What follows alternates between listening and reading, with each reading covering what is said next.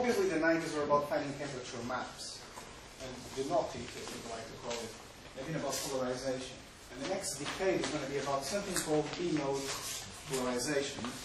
And just to kind of set the physics, and polarization is something that happens for a very simple reason. When we have last scattering surface, there's a very thin layer in time in which the photons go from being tightly coupled to being decoupled. Right at last scattering, they basically reflect. And as you know, reflection or scattering causes linear polarization of light. And if you have some kind of fluctuations in the last scattering surface, then this results in a net polarization. And because it's such a small range in time, what's it actually doing this, the polarization is much weaker than temperature fluctuations. So it's been a lot more tricky to find exactly what these things are. You probably have seen this beautiful thing, Isabel. Everyone talks about Isabel. You must have seen that recently, WMAP, you actually put the TT in here. So just to set the convention, TT actually means that when you talk about temperature, you're looking at two-point correlations in the temperature. So TT is basically what people only talked about during the 90s. And this was the story during the 90s. If you look at polarization, which is basically now, what we've been looking around is, so there's actually two kinds of polarization. There's E and B field polarization. So some polarization is the gradient of something, some polarization is the curl of something. And it turns out that actually the polarization is much weaker, but this one is generated by density fluctuations, whereas density fluctuations don't generate B-mode polarization. So gravity waves are things which produce a very specific kind of polarization, B-mode polarization.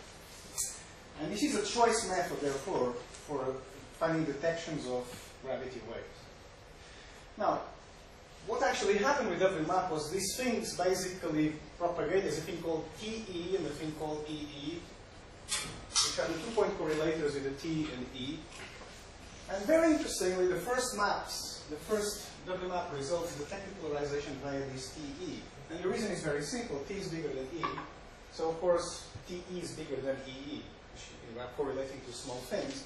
If you correlate two big things with a small thing, you get a bigger signal. So this was initially found, but now we have found this one as well. So the big challenge now, so this is, I don't know what you call these, the tennies or something, the tenors or something. So the next 10 years, basically from Planck, presumably the next year onwards, is going to be about this guy, this CLBB. If we detect CLBB, we are actually detecting gravity waves. So the kind of this motivation for everything I'm about to say about quantum gravity is, there's a very obvious elephant in the room at this point, which is what? So basically, anyone might ask, why is it that people don't look at TB or EB? And what's the reason for this? Do you know anything about polarization? It's basically parity. So the reason why these guys have been, so everything is targeted upon this guy here, because if you work out the parity properties of these various things, this is even, the B is odd. And if you have a theory which is parity invariant, you expect these guys to be zero. So when you go for gravity waves, when you go for B modes, polarization, you go for CLBB, and you ignore these guys. So if there were any kind of chirality, there is some asymmetry between right and left graviton in the gravitational wave background, then a very interesting thing would happen, which is these guys would not be zero, and you could end up with a situation where produces the discovery of the E-mode polarization via the TE. Because it could be the TB is bigger than this guy, yet again for the same reason, because you're correlating something big with something small.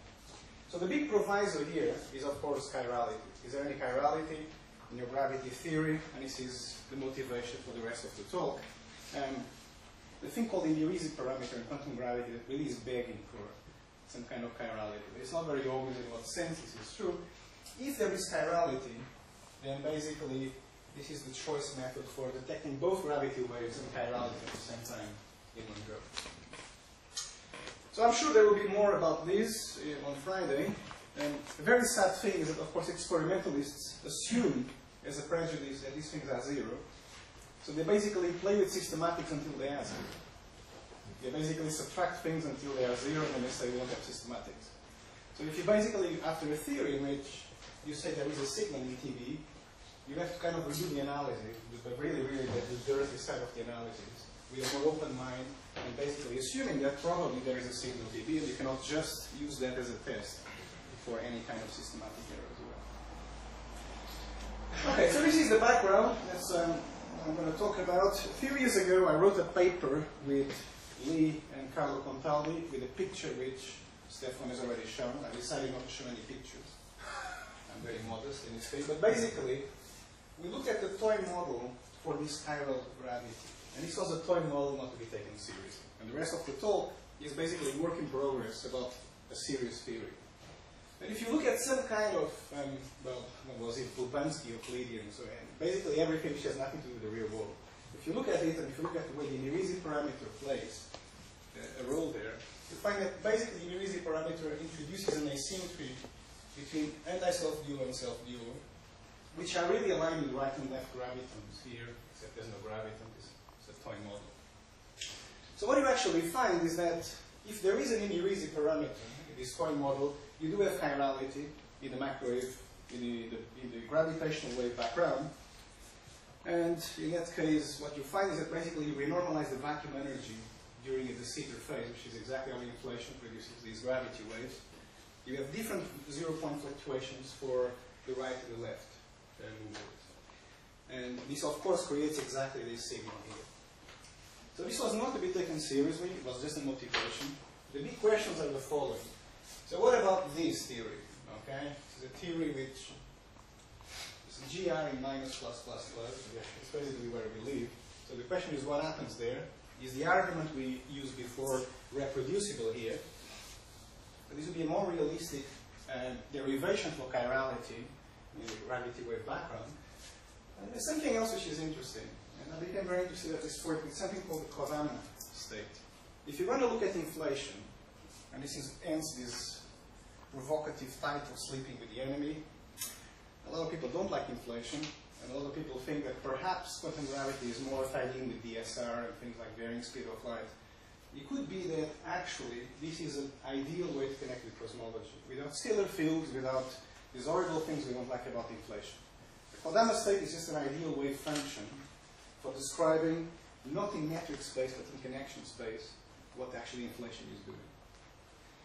And if you look at the Kodama state, this talk is going to be about the Kodama state essentially. There was a paper by Witten, so this must be serious, in which he showed that the Kodama state in the Yang-Mills theory has this property. If you look at the equivalent of the graviton, you find the right and the left mover, the right and the left helicities, have opposite energies. So this is true in Yang-Mills. It's pretty obvious. Opposite what, sorry? Opposite what? Energies. So this was actually a damning argument. The implication was that the Kodama state is unstable. At which point people said, well, it must be wrong. Well, I'm a cosmologist. Whenever I find negative energies, yeah, this means life. It means universe that exists. And you'll see examples of that. You should never be worried about ghosts. Okay? But the important thing here about what Witten shows is that this thing about positive and negative energies is an extreme example of chirality, of course. And even if this issue about reality conditions and what actually happens to the Kodama state in gravity kind of makes this more complicated, there might be a residual chirality there. And this chirality obviously feeds back into this argument, which is what we're trying to do. So this was like the motivation, so this is like the background. Let me tell you a bit about this. This is all going to be about Kodama state, reality conditions, whether or not, once you finish up doing this job, the Witten argument survives in some form of asymmetry between right and left graviton in inflation. And this is not really inflation, it is inflation as it should be. So it's without scalar fields. Inflation based on an actual wave function of the universe, which is the Kodama state. Okay, so let me tell you what cosmologists do, and then tell you what the homework for you is. And what I have been doing so far, and my collaborator is really lazy, doesn't do anything. It's all going to be work in progress. And I'll give you some. Luckily, you have another collaborator. Yeah, he's much more useful than you are. So this is actually, Lee said this was an exercise for a PhD student at some point. It's not. It's actually a very difficult problem. But we do have a PhD student involved in this now. He's doing better than that guy over there. He's the expert. But anyway, let's. let me tell you what the story is. First thing I'm going to do here is just give you what the calculation is in cosmology. It's so simple, I'm going to spend 5 minutes doing it. It's very simple, very similar to what actually you do with scalar fluctuations. So if you've ever seen these scalar fluctuations, the calculation for tensors is very simple. So what you do is, and start throwing tomatoes and everything, this is a kind of typical calculation people do in cosmology, which everyone actually does any quantum gravity, just raises and hands to the head. But basically this is what you do. You do linearized theory around the Sitter background. Obviously you want to shape the Kodama state to see what this actually is, if you want to do this properly. But you know, people don't know anything about Kodama states or anything. Then introduce this variable called V, which is basically something like an average over polarization states. You erase any dependence on polarization here. But you basically ask what is a Hamiltonian to second order. And the Hamiltonian to second order turns out to be this. So it's basically something with a kinetic term, something with a gradient term, and then in the Sitter there is actually a negative mass term. Okay? So yet again, ghosts. So talking about ghosts, there you are. This is a ghost, and this is why we're here. Okay, there is a negative mass term in fluctuations around the Sitter. This is called gravitational instability. Don't get worried about ghosts appearing in your theory, particularly something linearized. It doesn't mean any pathology. It just means the modes inside the horizon fluctuate. When you leave the horizon, there's an instability, but that's why the fluctuations grow. That's why the universe is not homogeneous and isotropic. And therefore, there are things which are not homogeneous and isotropic discussing the universe. Okay? So this is nothing wrong, and of course, this is why I never find these arguments very serious. Instabilities are part and parcel of what happens when you expand. Yeah?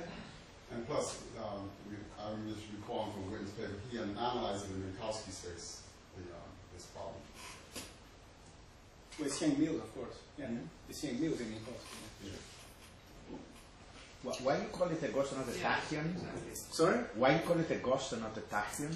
I mean, whatever the hell. People call these things all kinds of insults. So you mean negative mass square? Yeah, people just, I don't know, I don't have any problem. And so essentially, okay, let me tell you what happens. So the rest of the calculation follows. You just derive from these Hamiltonian equations of motion, and you find this very interesting thing. Of course, there's your mass term here. And now there's two things that can happen. You can look at modes. Remember, it is the Sitter. Conformal time is negative and grows to 0, so the modulus decreases. So this is how we solve the horizon problem. We start with the modes. Inside the horizon, this guy dominates. So you just have oscillations. And you intelligently make sure that in this regime, put the k here, you normalize with the 2k there. And you know why? It's because the quantum field theory in Minkowski space-time tells me when I second quantize these guys, the amplitudes I put in front will indeed be creation and annihilation operators. Okay? So when I do this, I look at the equal time commutation relations. These guys acquire the commutation relations of creation and annihilation operators. However, of course, at some point the modes will leave the horizon, and then the mass term dominates. You become dominated by the gene's instability, so this goes like a power law. So there is actually a solution for this, which in this case is not too difficult to write. And this is what you get. If you don't believe me, just plug this back in there. This is your solution. And what you do, you basically promote these guys to second quantize operators, and you find this, the vacuum expectation value. That gives you V squared, which is this guy squared, times a number operator plus a vacuum energy. So on the vacuum this is 0, this is just a constant. And you basically have to follow this function. Inside the horizon is what you know in quantum field theory, Minkowski space-time. But in this case, this is the interesting thing. You leave the horizon, you get the factor of k in there. And this is where you get the result that this thing goes like k minus 3. This is the Harrison-Soldovich spectrum, which is actually valid as well for the gravitational wave background. So this is the calculation of inflation for the gravitational wave background. It's scaling invariant for this reason. It's just basically to do with the Sitter. If you didn't have the Sitter, if it was another space, the 2 here would be something else. You need to solve this in terms of Bessel functions. You still get the power law outside your eyes, but it's a different power. So that's all there is to it. Okay, fruit tomatoes at Mino. What's the problem with this? What's wrong with this? People are always criticizing this calculation in inflation. Isn't this just a standard calculation? I mean, Yeah, it's wrong. standard calculation. It is a standard calculation. So what's wrong with standard calculation? Interpretation is wrong for one. The what? Interpretation. What's the? This is a problem. Interpretation in what sense? In that you are interpreting the uncertainty of the value of the field in the vacuum as the actual size of stochastic fluctuation. So this is more general than just for the gravitational Of field. course. Okay. So there's one problem. The other one, which is probably related to yours, is what is a vacuum? How do you define that? Of course. But the other one, which is an even bigger elephant in the room, is that this thing is, of course, gravity. And you know what is the problem of quantizing gravity like this, isn't it? So this is all crap, basically. I mean, I think that's it. But it works. Okay, so the challenge now is to go back here. Go to the Kodama. The Kodama state is basically the ideal source, the ideal tool to reanalyze all these things and see if we can address these issues. I'm glad, so Ramberger has a good way of putting this, which is, I think what you're saying, the Bunch-Davies vacuum is the initial state, which is, in a sense, you can think of it as a perturbative vacuum state, but due to Planck effects, you're going to get strong, you can get strong gravitational effects, so you really need a non-perturbative state, vacuum state. But you might actually say that none of this makes sense anyway. Yeah, it doesn't make sense, I just gave that. So this works with nice, so people are very happy to, sweep under the carpet everything. Okay, so it's very easy to insult someone else without actually improving on what they do, which is basically what you just learned. I mean, the question is, can we improve on these? And what's the story really? So this is homework. And I said, I have some partial results. Let's see if I get there. If I don't get there, don't worry, because it's just partial results anyway. Let me just write homework here for you.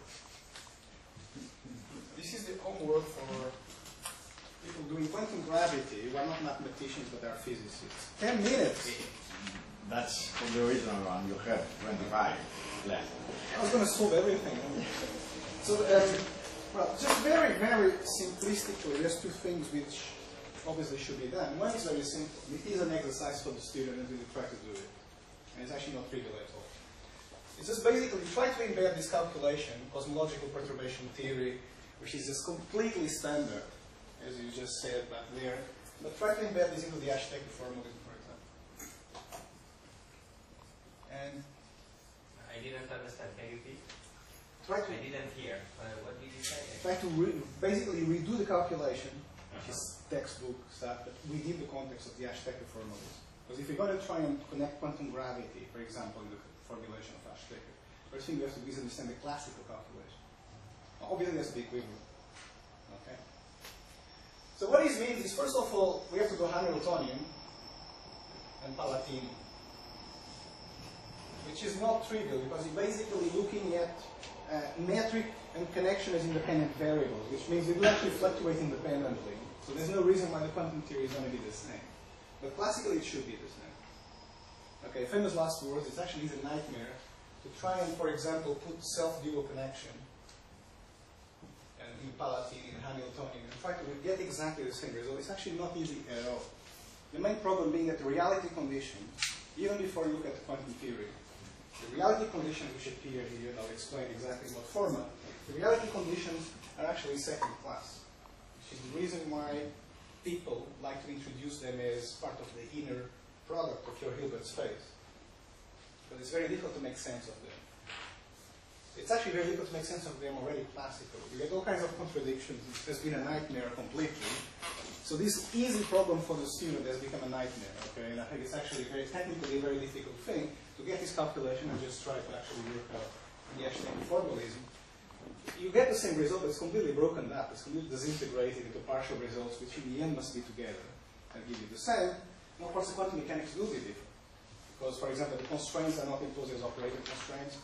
They're imposed as conditions on the Hilbert space. And the reality conditions are obviously imposed on the inner product. So that's the first thing. The second thing, which I think is perhaps even more interesting, this is kind of, looks alright, is basically try to understand the Kodama state. when you shake it. So this stuff, once you finish doing this, somehow this stuff is to fit inside the perturbation of the Kodama state.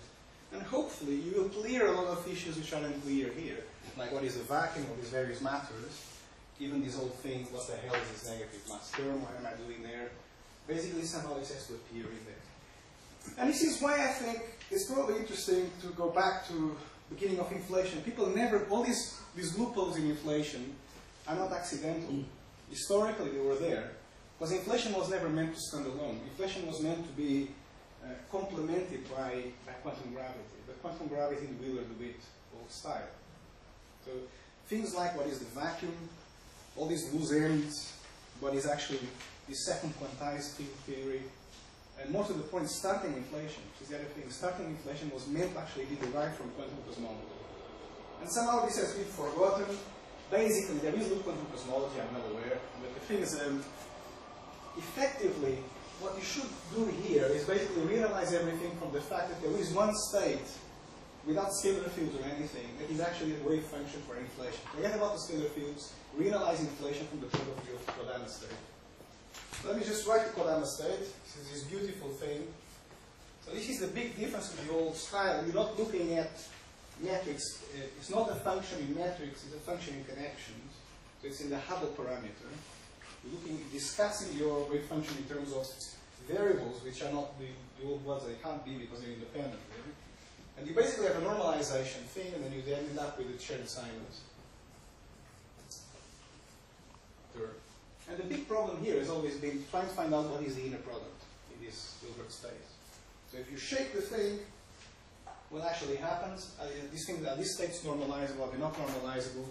So effectively, what I'm proposing is to try and reanalyze all these loose ends in inflation from the point of view of the Kodama state, at the same time trying to bring focus into the uncertainties into the Kodama state. And basically issues about what is the inner product, what is the normalizable, etc. So this is going to be essentially an exercise which is highly non-trivial in finding the inner product in this space, and we'll exactly see where this fits in there. Let me just give you a few partial results, because there's a lot of confusion out there. So I don't have an answer for you, but let me tell you a couple of things. So foremost, and this is quite embarrassing, people have been using completely the wrong expansions. But now we know the answer, so you can actually try to find what the expansions are. For example, there are papers in which the reality conditions say the number of right gravitons moving in this direction has to be the number of left gravitons moving in the opposite direction. This is obviously nonsense, okay?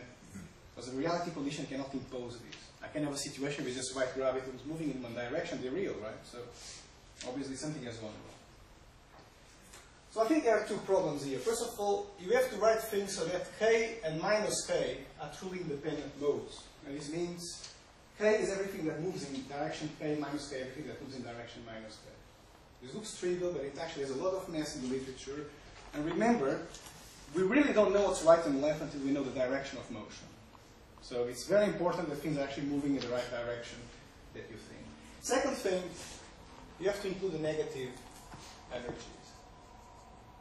And before you do these, you get complete nonsense in your reality conditions and your inner products and everything. Let me just write what you actually get. So basically, this issue about chirality, which is going to appear here, is an issue about how do the self-dual and anti-self-dual modes align with right and left. This is highly non-trivial, but what you find is that when you expand the metric, you find an integral in K, sum over polarizations, and we have your polarization tensor. Then you have some kind of function, which you already know, because I know it from cosmological perturbation theory, so it's just this thing.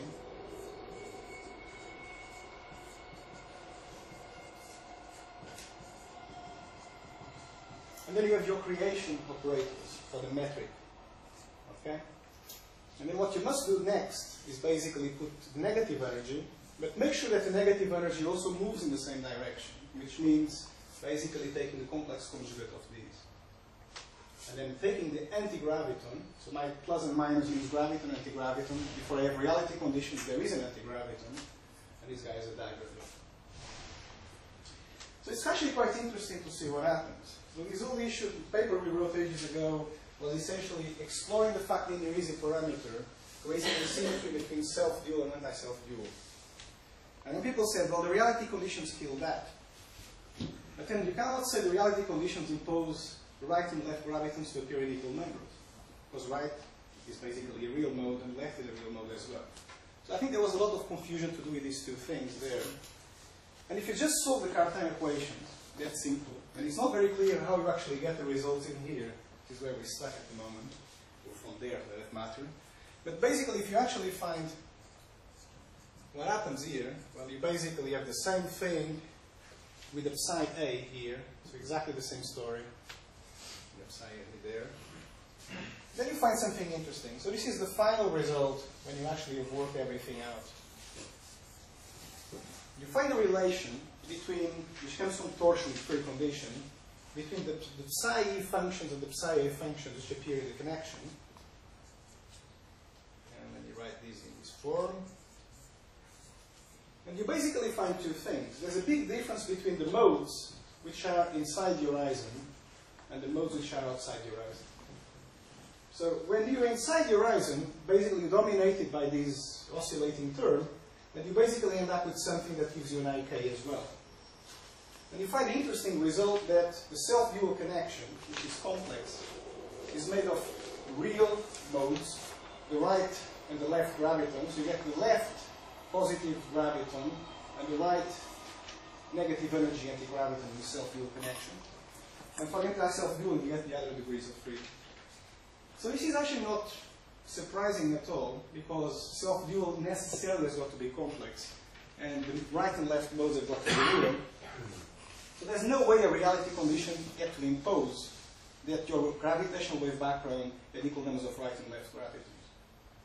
So this looks completely trivial, and it isn't. And in fact, what is curious is that when you leave the horizon, you end up with this result. You actually scramble the modes. So you do have this division. Somehow, when you put negative frequencies into your expansion, you don't have a one-to-one correspondence, but you have slots, basically, for the right and left gravitons, and positive and negative frequencies for the self-dual and the self-dual connection. But you scramble this completely as soon as the modes leave the horizon. And this might seem like a trivial point, but this is basically the reason why, in some early calculations, any kind of chirality was erased.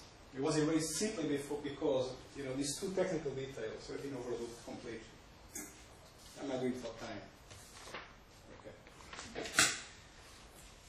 So, well, once this has been done, then of course the issue is finally, and this is the last thing I'm going to tell you, how do you impose reality conditions once you've shaped? Could I ask one question here, sir? Yeah. You're working in Euclidean space, you said? No. No. Just Minkowski here. So we did this initially as a motivation in Euclidean space. But that is the Chern-Simons, is a phase there, or for you is a phase, or? No, this is the Chern-Simons of this connection. Yeah, but is a phase is a complex number, or? Yeah, it's a complex number. That's right.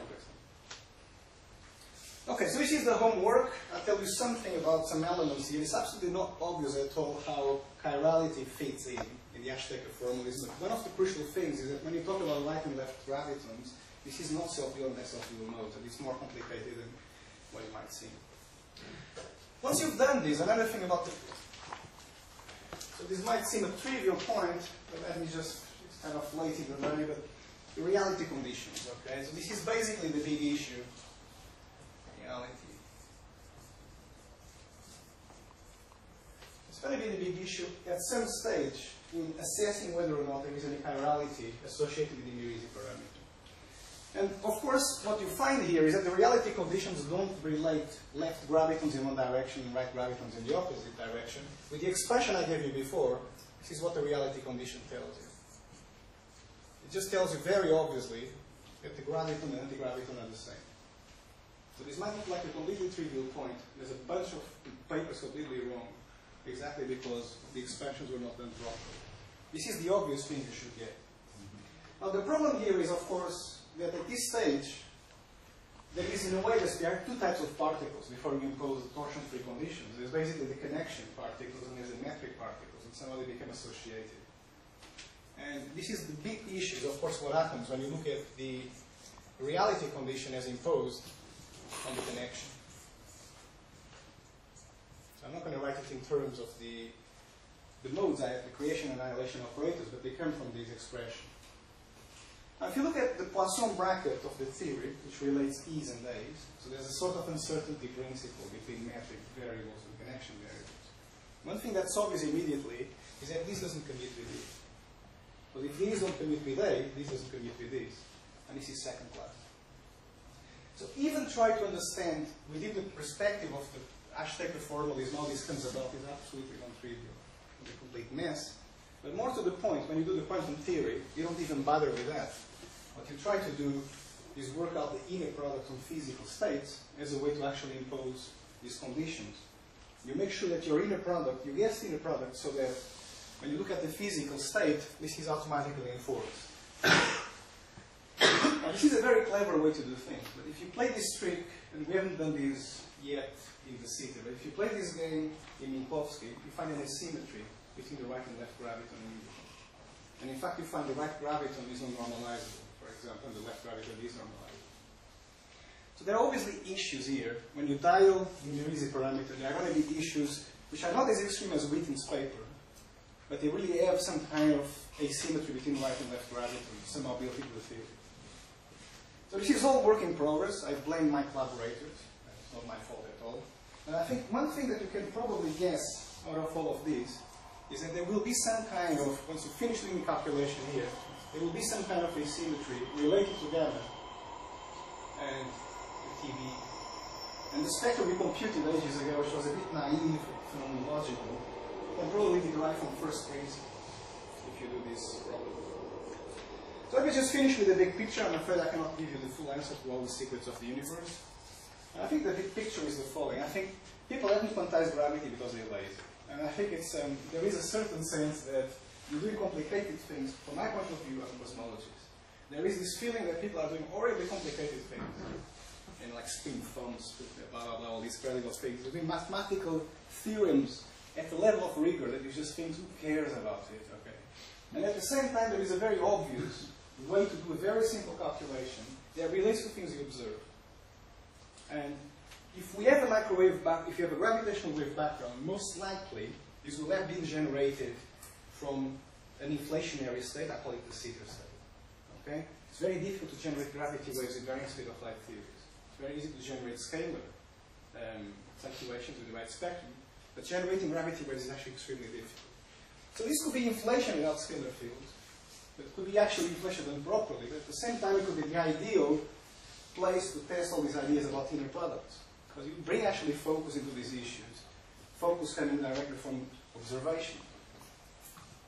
So kind of the big picture in a way is very simple, and it's just, you have cosmological perturbation theory on one side, you have the Ashtaker formalism on the other.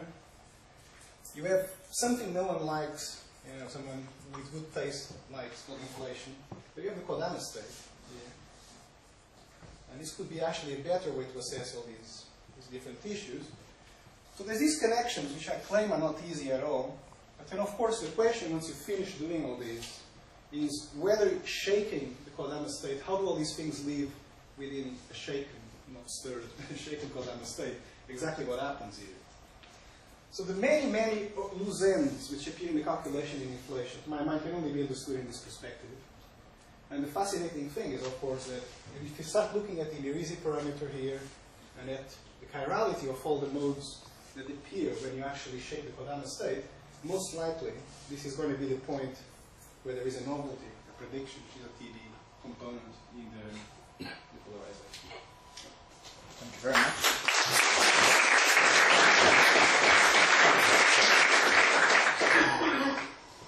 I have a very naive question. I'm a little confused about your addressing the reality constraints and talking about the immediate parameter. I thought there is no such thing as a reality condition for real immediate parameters. No.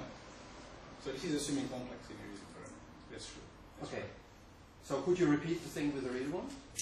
So that's a question I read with Martin, actually, whether you could have chirality in the real immediate parameter. I can't see how. He can see how. So maybe you should ask him. I mean, it's equivalent to the classical formalism, so if you have anything you can do basically, if you do a repetitive quantization, you can do it in real variables. But I guess if you really want to use the Kodama state, you only have the complex variables. No, but there is actually a generalization with the different Risi parameters. valid. It's not. Yeah, no, whatever. Fine. So that's a good question. I mean, basically, there's a lot of stuff you could do. How is it that you get an excess of left versus right? Sorry? Handed weight. How do you get an excess of left versus right-handed weight? What breaks that?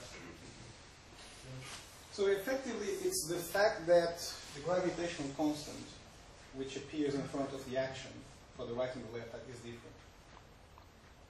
So effectively, You just impose that. I mean, Sorry? Couldn't you call that right versus left? I mean, couldn't you have an increase of right versus left? You're imposing that there's a different constant for left and right-handed way. So whatever you call that. so it's so for example, if you actually find a Hamiltonian for this guy and build, you find the Hamiltonian as different, well, as different signs actually for right and left. So what actually is happening, at least what we guess is going to happen, and what happened in our toy model, is that the constant which appears in front is different. So it's not as extreme as positive or negative, but it's just different constants. So when you compute the vacuum expectation value, you get different amplitudes for right and left. And as you know, that's basically what sources TB when you compute the spec. Lee had the question. You had a question? Oh, this is good. Okay.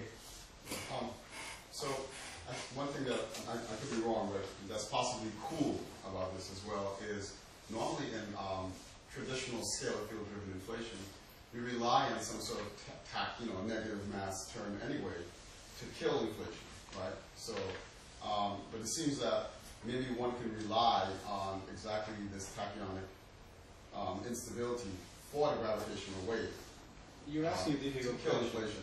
So basically, one thing I didn't talk about at all, because I think first let's get this right. First, Yeah, let's of course, exactly. yeah. And of course, it's the question of the graceful exit. How do you actually exit from inflation in this kind of scenario? If you have a scalar field, you know what to do. On the other hand, it's a terrible way to do this. It's not very graceful, basically. Well, here I have no idea. So basically, you ask me the question. Yeah. That negative mass term that always comes right on the rise in the kill. Yeah, yeah. No, okay. I have a very simple question. So it seemed to me that assuming that you work with the complex theory and that you start with the Kodama state, there are no free parameters. So you have an actual, if you do all the calculation, you will have an actual prediction of what this asymmetry should be. And in principle, one could, if you don't see that, you ruled out So the theory. what I'm guessing you're going to get is that basically you do this crocodile and you're going to get extreme asymmetry and you rule it out. So then you have to redo this with again, which is not I or minus I. That's something, interesting. So in the model we had, we actually had a constraint. Gamma bigger than 10,000, whatever it was.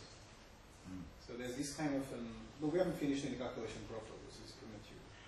But then this other parameter appears in the black hole entropy calculations. Right.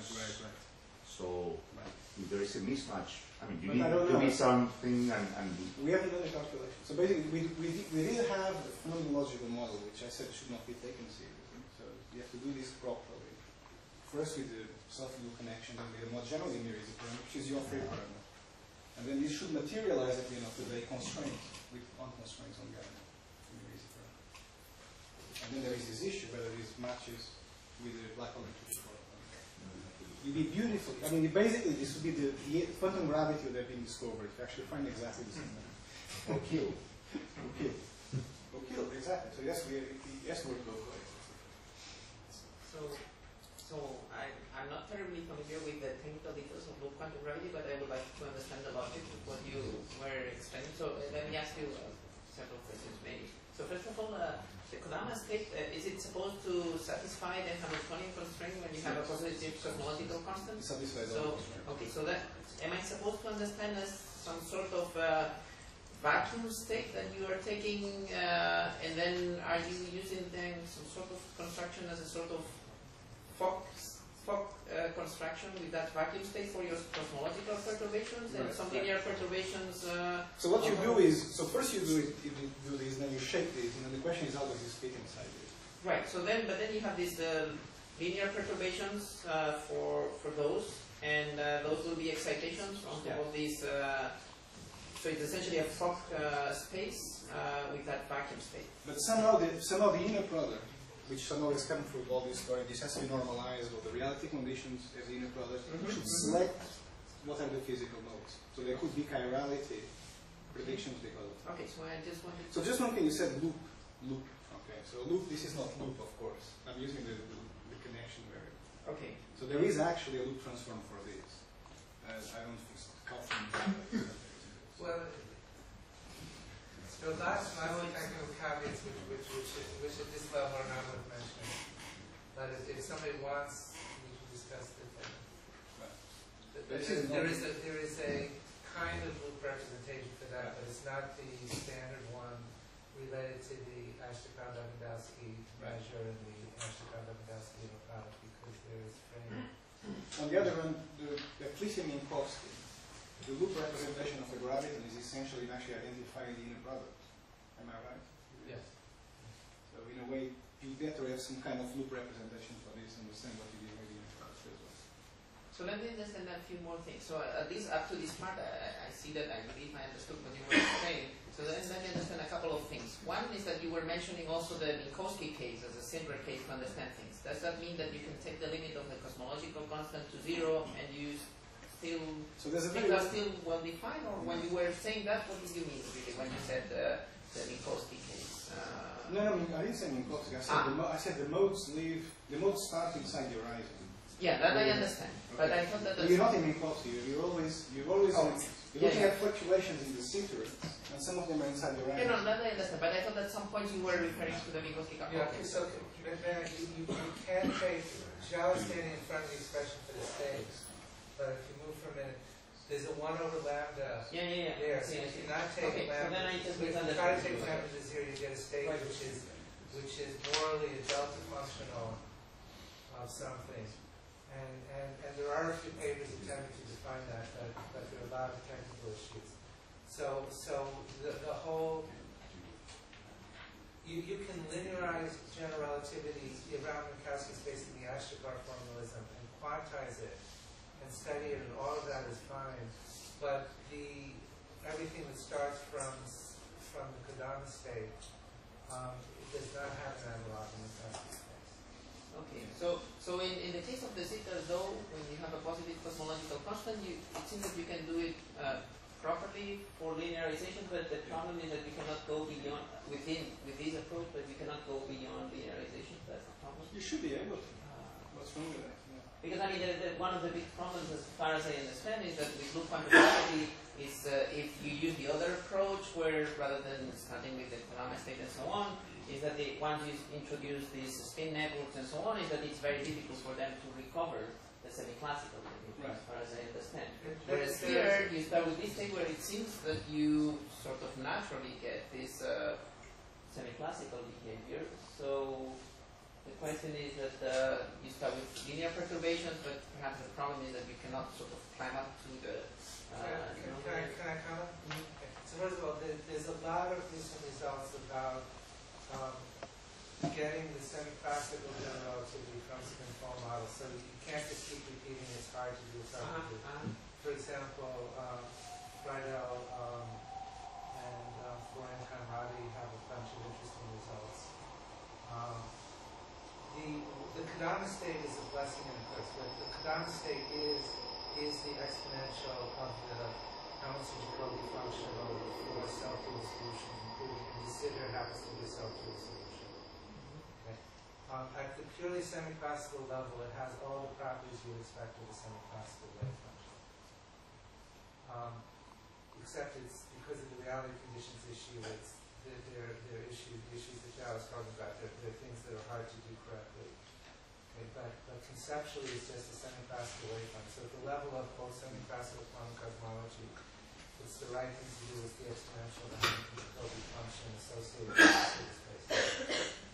The thing which is either a blessing or a curse is it happens that there's a procedure for ordering and regulating the Hamiltonian constraint such that it's an exact solution. And that's very confusing. Because normally you wouldn't expect something which is a semi-classical wave function also to be an exact wave function. And it may be that that's a spurious result. If that's a spurious result that doesn't negate anything that Zhao is discussing, at least that's my view. And nowhere is Zhao using the fact that there happens to be ordering and regularization such that it's an exact solution. It happens to be that there is such, and it may or may not be that that's the correct ordering and the correct regularization of the final critique. But certainly, at the level of the semi-classical wave function, as was done conventionally a long time ago, you should be able to construct the linearized thing too around the sitter and construct the amplitudes for the fluctuations around the semi-classical ground state, and that's what's being done. Okay, I believe we have a discussion now, so let's speak again.